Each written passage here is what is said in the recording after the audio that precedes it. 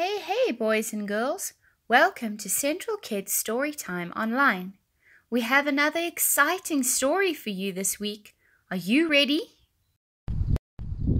Hey, boys and girls. I've got something exciting for you.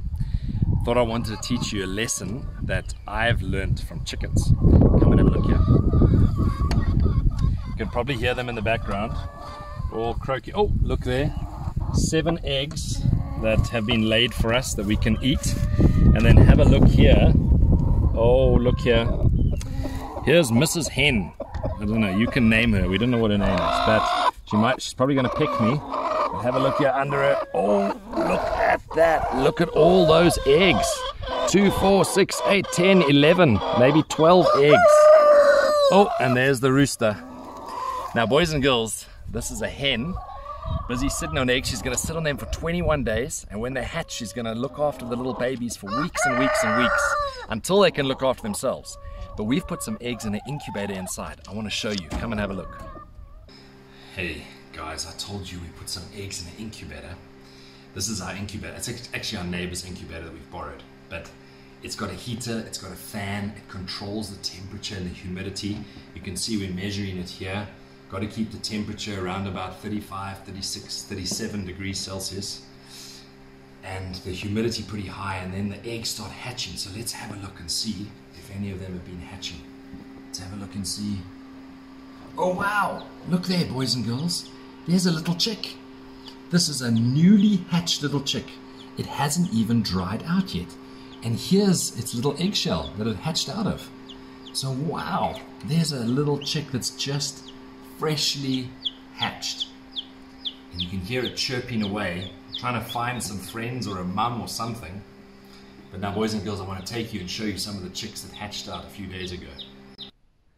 So yeah, guys, come and have a look at these little chicks. These hatched out in the last few days, so they're only about, some of them only hatched yesterday. There's just 3 of them in here. But these little chicks hatched out in the incubator. And look here, they're used to our voices already, and they're used to our hands.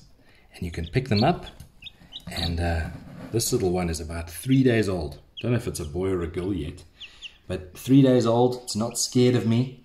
It listens to my voice. They actually stand up when we come in here and they hear our voices. It actually stands up and it's like, who's there? Who's there?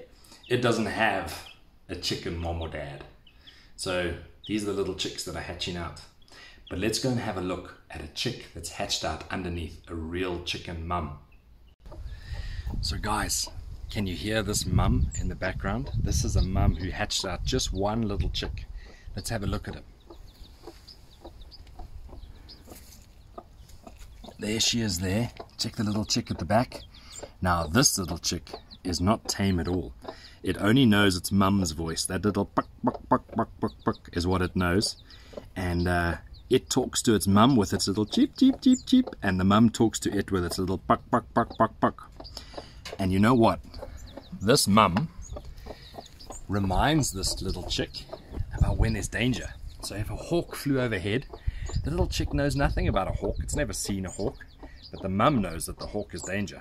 So she'll make a certain sound, the little chick will run in underneath and hide away and be safe from the hawk. Now you know what? The Bible tells us that we need to know God. You know, in the Bible, in John chapter 10 and verse 27, it's talking to us about sheep. Not about chickens, but about sheep. And it says this: my sheep listen to my voice. I know them, and they follow me. And verse 28 says, I give them eternal life, and they will never perish. No one can snatch them out of my hand. And so, boys and girls, I want you to know, like a chicken raises its own little chick, is the safest place for that little chick to be. For you and me, boys and girls, the safest place to be is to know God our Father, and to know His voice and to listen to Him. And He tells us what we need to know in the Bible.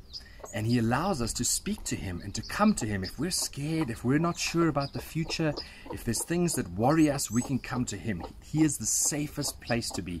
And so, boys and girls, I want to remind you, just like He tells us in His Word, get into God's hand, commit your life to Him, and He will protect you, just like the hen protects her chicks.